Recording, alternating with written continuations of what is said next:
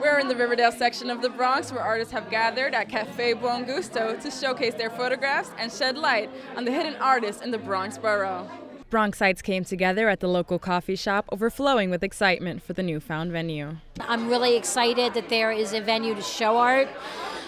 Riverdale seems to be a place where there is a lot of room for musicians and theater.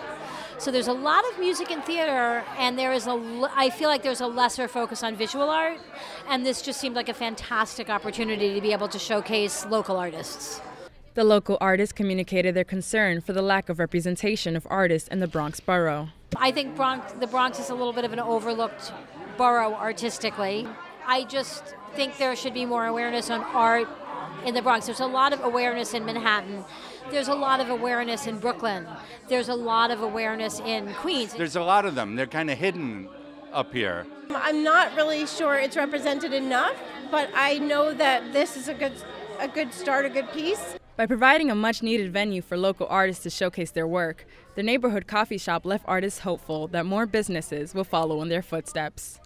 I'm Marianne Fabian, reporting for BronxNet.